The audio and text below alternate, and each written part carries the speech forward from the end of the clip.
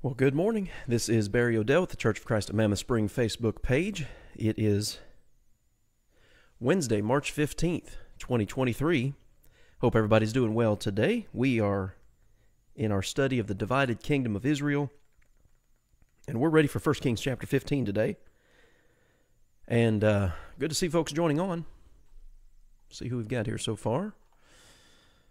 Well, Gail, Louise, and Lyle so far. I know we've got others watching, and of course we're cross-posted on the Near Churches page. If you have any questions or comments on either one of those pages, use the comment section, and I will acknowledge them when I see them.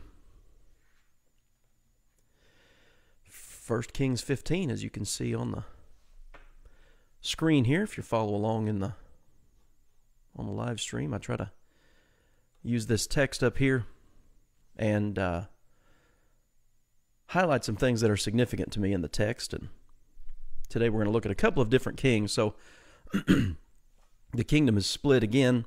Jeroboam becomes the king of Israel. Rehoboam becomes the king of southern Israel, or Judah. And we've dealt with them. Let's see here.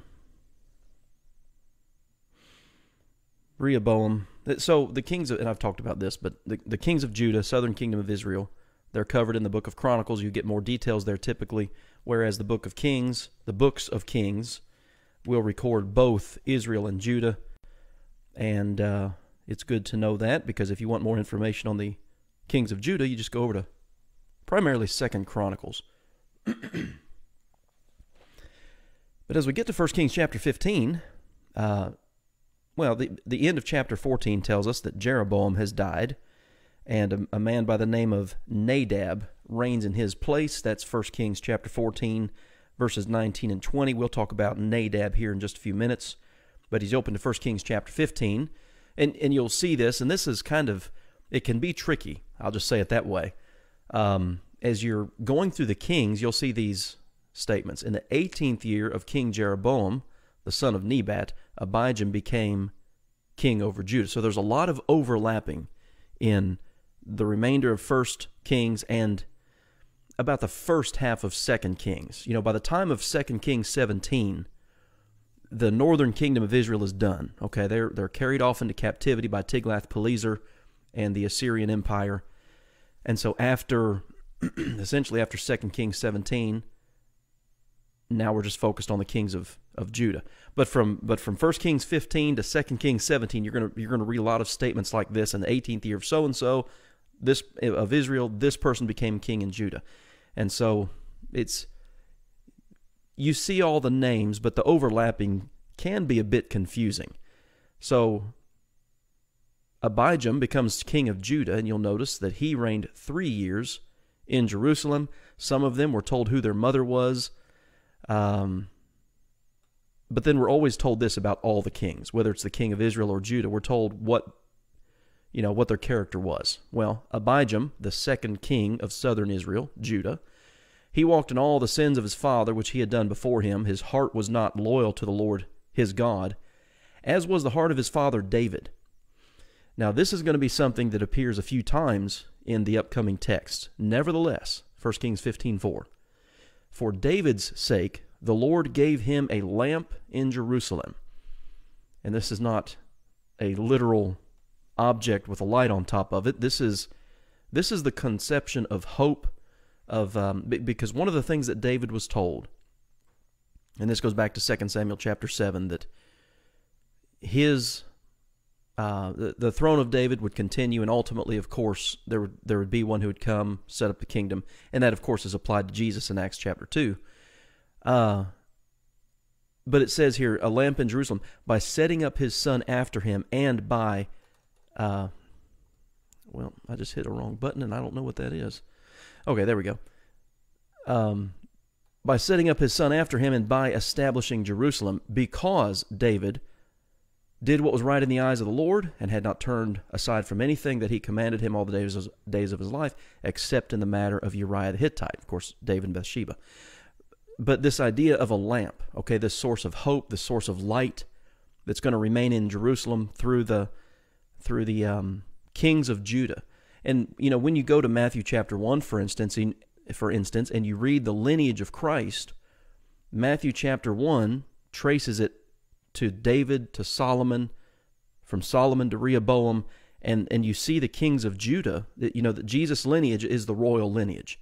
And so this is all in fulfillment of the promises that God made to David, as recorded in 2 Samuel chapter 7. So like in the margin of my Bible, my personal Bible, when I see this kind of thing here, because David did what was right in the sight of the Lord, he left him this lamp in Jerusalem, I just write out next to that 2 Samuel chapter 7.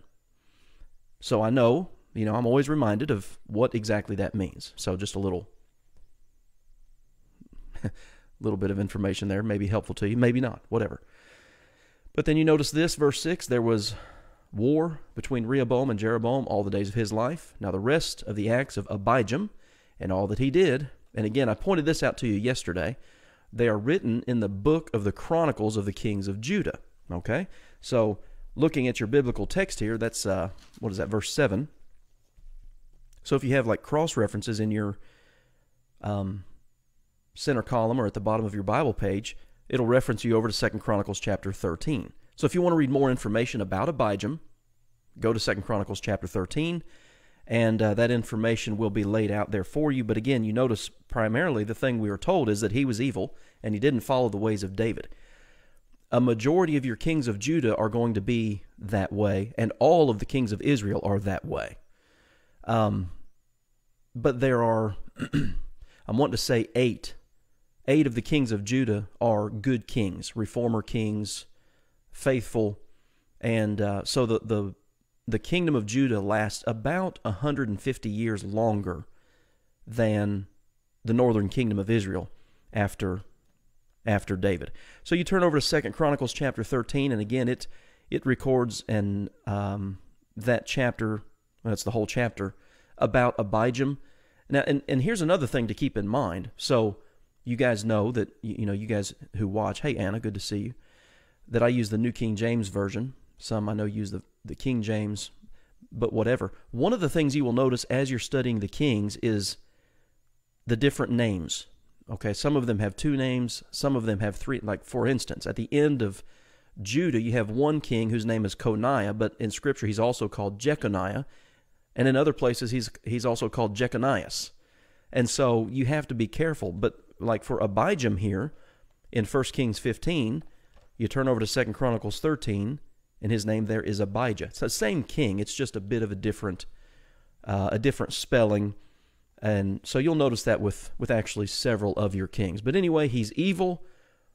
He dies. He's buried in the city of his father David, and Asa his son reigned in his stead. But when you go to 2 Chronicles, I tell you what, I'll just turn over here in my Bible real quick. You go over to 2 Chronicles chapter 13, and there's an interesting verse, and I've done some study on this in the past. 2 Chronicles chapter 13 and verse 5. I want you to notice this. I'll start reading in verse 4. Abijah stood on Mount Zemaraim, which is in the mountains of Ephraim, and he said, "Hear me, Jeroboam, and all Israel." Again, there's tension still between the northern and southern tribes. They're trying to go to battle. Verse 5 says, "Should you not know that the Lord God of Israel gave the dominion over Israel to David forever, to him and his sons, by a covenant of salt?" Okay, a covenant of salt. This actually goes back to the old law. Well, obviously, we're in the Old Testament, but you can go to Numbers chapter 18 and read about that, this covenant of salt. It's the concept of preservation. God made a promise to David, and he's going to preserve that. And his effort, Abijam, his effort in not going to battle with Jeroboam and northern Israel is based on this covenant, again, that God made to David, which again is referred to as a covenant of salt. Good morning, Connie. Good to see you. Yet Jeroboam, the son of Nebat, the servant of Solomon, the son of David, rose up and rebelled against his Lord. So, 2 Chronicles 13 will follow that with a bit more information than the book of Kings will give you. And it again, of the 19 kings of northern Israel, all of them are evil. And remember what I've told you, Jeroboam, the son of Nebat, the first king, is the standard bearer, because 14 kings after him, of those 14 kings, it said, and they departed not from the sins of Jeroboam, which he caused Israel to sin. Of course, the idolatry, we've talked about that, but you just see his wickedness here in 2 Chronicles 13, where Abijam's trying to make peace based on the covenant that God made with David, and he's not going to have it. Jeroboam's not going to have it. Well, then worthless rogues gathered to him and strengthened themselves against Rehoboam, the son of Solomon, when Rehoboam was young and inexperienced and could not withstand them. So that's just more information you can read on your own. Jeroboam causes an ambush to go out against Judah. And ultimately, you get down here to 2 Chronicles 13 and verse 19. Verse 18 tells us that the children of Israel were subdued. But verse 19 says, Abijah pursued Jeroboam and took cities from him, Bethel with its villages. And remember, Bethel is the city, one of the two cities where Jeroboam had set up a golden calf for Israel to worship. Jeshanah with its villages, Ephraim with its villages. So Jeroboam did not recover strength again in the days of Abijah, and the Lord struck him and he died. So there you go. And a little bit more information about Abijah, the second king of Judah. He grew mightily, married 14 wives. So again, you go back to David, 8 wives. Solomon, he's notorious for his wives and concubines. Abijah has 14 wives, 22 sons, 16 daughters. And then he dies. But then notice this, and I mentioned this to you yesterday. The rest of the acts of Abijah, his ways, his sayings, are written in the annals of the prophet of Iddu. So you have several books, particularly in the Kings and Chronicles, that are historical documents that are not preserved for us in Scripture. They're not part of the canon of Scripture. But it's just interesting to note that the Bible even references, I guess that's a good way to say it, these other books that confirm or that verify maybe what we're reading about in Scripture. So 1 Kings chapter 15, it's just 8 verses. Hey, good morning, Lottie. 8 verses that deal essentially with Abijam, depending on, again, what book you're reading. The third king of Judah is Asa. And Asa was one of the good kings. And so I would have to do some digging. If you guys, and I may have sent it out to some already, but I have the chronology of these kings, how they overlap with each other. If you would be interested in that, you can actually just Google it. If you'd like to do that kind of stuff, do a little of your own research. Google the kings of Israel and Judah. And there are all kinds of charts and timelines that will show you all the overlapping. And it's very beneficial to know that. Again, if you're a serious Bible student and you read your Bible, like right now, I read 5 chapters a day from the Old Testament and 5 chapters a day from the New Testament. That's just my personal reading plan. And right now, I'm in 2 Chronicles. I forget what chapters I read last night, but I'm in 2 Chronicles. And every time you read through these sections, it's good to, if you've got stuck away somewhere in your own notes, these timelines that lay out the chronology, that show you the overlapping of the different kings. We have a grocery store here in just across the line in Missouri, in Thayer, Missouri, and they have a little book section. And I've seen this in a lot of little grocery stores, and Walmart stores will have them. There's a company called Rose Publishing, R-O-S-E, Rose Publishing, and they do things like Bible maps, Bible timelines, Bible charts. I've actually got 3 of those in my library that I've bought at this grocery store here in Thayer, Missouri, and man, they're extremely helpful. Yeah, in fact, I was just looking over my shoulder here. The last one I bought is it's made like a book, but it's actually, you open it, it's a huge fold out. It just keeps unfolding, and it has the biblical timeline, from beginning to end of the biblical record. And of course, in that is the record of the kings. So next time you're in your grocery store or you're in a Walmart, check the book section and look for those charts and maps and timelines made by Rose Publishing. Anyway, kind of diverted there a little bit, but those things are very good and helpful in your study of the Bible. So you've got Rehoboam, Abijam, now Asa, the third king of southern Israel. But you'll notice these first three kings of Israel are all in the days of Jeroboam, king of Israel. So you got one king in Israel now, you've got the third king in Judah. So like I said, that can be a bit confusing if you try to keep all that straight. At least it is to me, if you don't maybe have it written out somewhere or a timeline to look at. So Asa, notice, becomes in the 20th year of Jeroboam. Now Jeroboam only reigns for 22 years. Asa is going to reign for 41 years in Judah. So there are going to be several kings of Israel that do that have their reign during the 41 years of Asa. So, oh yeah, Connie says, I have the Rose Bible charts, maps, and timelines. Yeah, I really enjoy those. They've been very helpful to me. Anyway, we're told of Asa, he did what was right in the eyes of the Lord, as did his father David. He banished, and here's this word again, we've already run into it once. He banished the perverted persons. Let me see if I can do something here. I don't know how see if I can pull up. Yeah, there we go. I'll pull up a King James version. What verse was that? Okay, yeah, 1 Kings 15:12 in the King James says, he took away the Sodomites out of the land and removed all the idols that his father had made. And you notice this word Sodomites here. And now that I know that, let me get back to my New King James. And it uses the phrase, the perverted persons. But you notice it connects, well, not necessarily connects, but in the same phrase it mentions removes all the idols from his fathers had made. If you want to read more details about the perverted persons of the land, read Leviticus chapter 18. I think I mentioned that yesterday. And you have the description. I'll tell you what. Let's just do it. Leviticus chapter 18.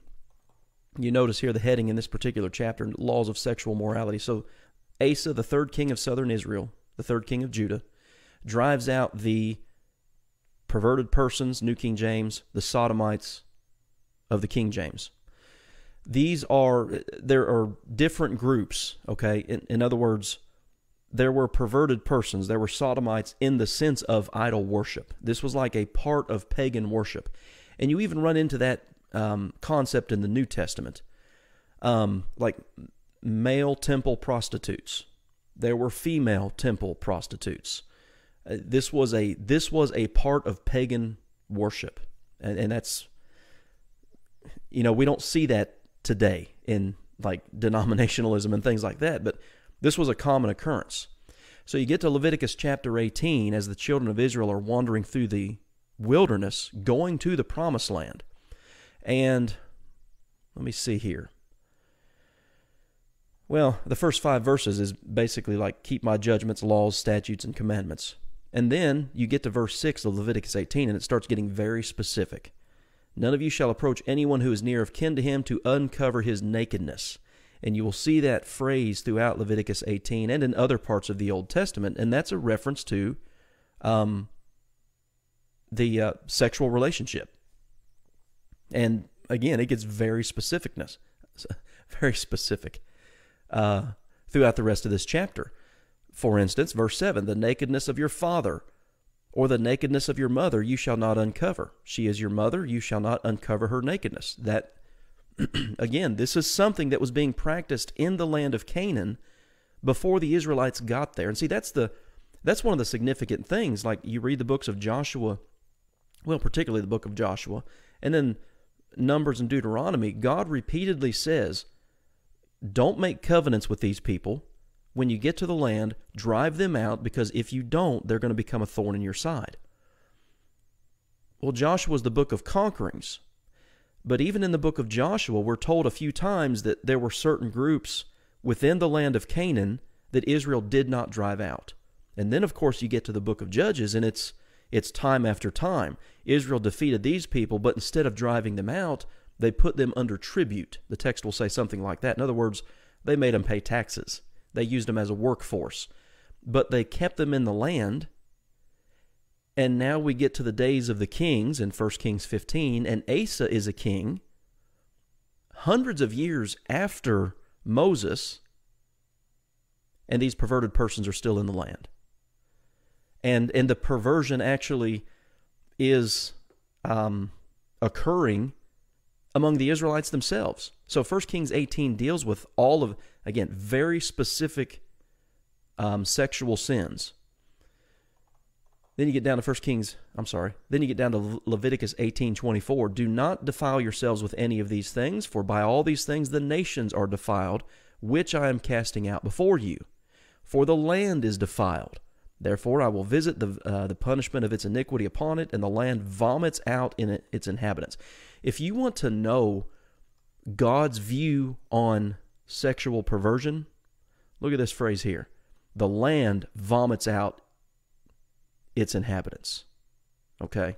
Not a lot of people, I don't know anybody personally that enjoys vomiting or that likes to watch somebody else vomit. I've never encountered somebody that really, man, that's something I look forward to. I cannot wait till the next time I throw up. This is God's perspective on sexual perversion.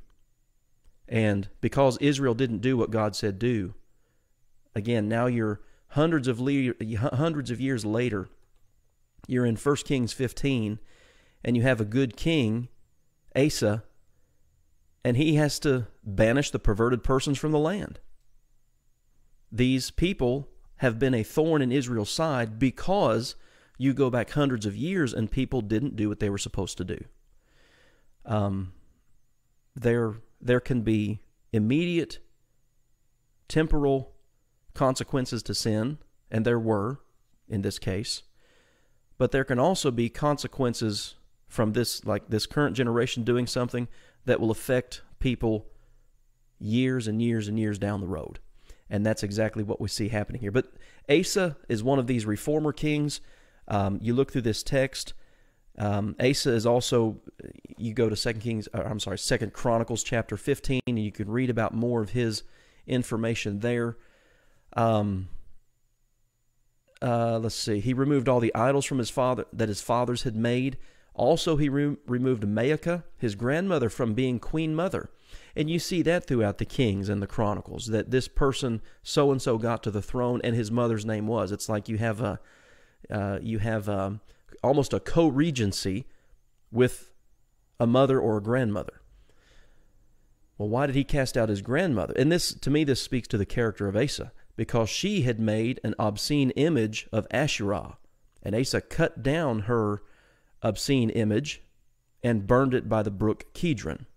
So he's, this is grandma. Well, God is no respecter of persons, and his people cannot be respecters of persons. So Asa is one of these good kings. But,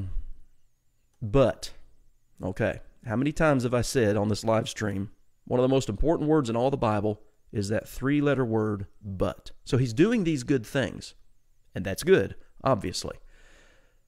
But the high places were not removed. Nevertheless, Asa's heart was loyal to the Lord his God, or to the Lord all his days. These high places are various regions, and they would do it in high places, on hills, places of idol worship. So he's doing what we would call reformation, but all of these like hot spots of idolatry still exist. But he's doing what's right. He's leading the nation in a right direction. And again, he's a king for 41 years. Some of these kings, as we're going to go through, you're going to see, one, I think it's either Zimri or Omri of Israel, reigned for 7 days. So sometimes you have 6 months or a year or two, but then you have reformers like Asa who last for 41 years. Notice this. He also brought into the house of the Lord the things which his father had dedicated, and the things which he himself had dedicated, things, silver and gold and utensils. So he's doing good. But you will notice this. There's still war between Israel and Judah. Now, you'll remember back up in verse 1 that he becomes king, in verse 8, he becomes king in the 20th year of Jeroboam. And this is where that overlapping of the names and the years can get a bit confusing. 20th year of Jeroboam. But then, the next king we read is Baasha. Well, we'll read about him in the next section. So Jeroboam's king for 22 years. Asa becomes king of Judah in his 20th year, but reigns for 41. So Baasha is the next king of Israel after Jeroboam. Baasha, king of Israel, came up against Judah and built Ramah, that he might let none go out or come in to Asa, the king of Judah. And you'll remember I've talked about this. When Jeroboam and Rehoboam split, Jeroboam changed the locations and dates and objects of worship because he knew that if people kept going to Jerusalem, his kingdom essentially could fall to Rehoboam, and well, if you don't have a kingdom, you can't be king. And it seems that same mindset continues here with Baasha. He'll build up fortified cities like Ramah to prevent a how would you say it? To prevent maybe some type of compromise or something like that, defection from his people to go back to southern. So it becomes very political. Well, what does Asa do? Takes all the silver and gold that was left in the treasuries of the house of the Lord, and this goes back to the days of David and Solomon, all the valuable things that they put in the temple, delivered them into the hands of his servants, and Asa sent them to Ben-Hadad. Now here's another problem, and we're going to see this throughout the kings. When they get in trouble, what do? Well, they're going to seek out political and military alliances from outside sources. And that is something that God forbade them doing. Again, what is it? Deuteronomy 7, verses 1 through 4. You don't make any covenants with anybody else. Well, Asa's a good king, but when northern Israel starts putting pressure on him, he takes all the valuable things out of the house of the Lord. He gives them to Ben-Hadad, king of Syria, who dwelled in Damascus. And, well, what are they going to do with that? Well, let's make a treaty. All right? Political arrangements here between you and me. As there was war between my father and your father, see, I have sent you a present of silver and gold. Come and break your treaty with Baasha, king of Israel, so that he will withdraw from me. So, they do that. And for kings, that's about it for Asa. All that he did, are they not written in the book of the Chronicles of the Kings of Judah? So I think we're going to stop for today because we're already at 30 minutes, but I think we're going to hit some of that tomorrow. We'll go look at Chronicles and some of the things that Asa did there, because we're given a lot more information in Chronicles on Asa than we are in 1 Kings 15, verses 8 through 24 here. So what have we got? Well, we've got northern Israel, Jeroboam, and then we learn through Asa's account here that the second king is Baasha. Southern Israel, we've got Rehoboam, Abijah, and Asa. So, get your Bible charts, get a Bible timeline, go to your grocery store and find one of those things I was talking to you about. You can order those things online, but it's not uncommon to find them in Walmart or a grocery store book section, something like that. All right, guys, well, I appreciate you being on here today. It's Wednesday, so this is the last stream of this week. Of course, tonight we'll be going live. If you're somewhere that does not have Wednesday night services, or you're sick and not able to get out, we go live at 7 p.m. Central, and tonight we'll be studying in Mammoth Spring Psalms 70 through 73. So that will be available. All right, guys, that's it. And by the way, let me say this. Several of you have sent me birthday wishes. Today's my birthday. Thank you for doing that. I really appreciate it. Appreciate your friendship. So hope you have a good day, and hope to see you back here Monday at 11 o'clock.